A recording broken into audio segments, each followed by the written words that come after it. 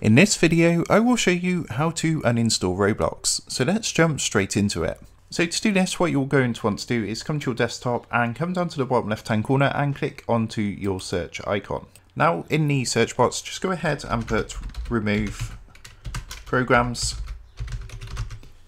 And underneath best match, you should see an option which says add or remove programs. So what you want to do is click onto this, and that's going to open up a new window that's going to look similar to this.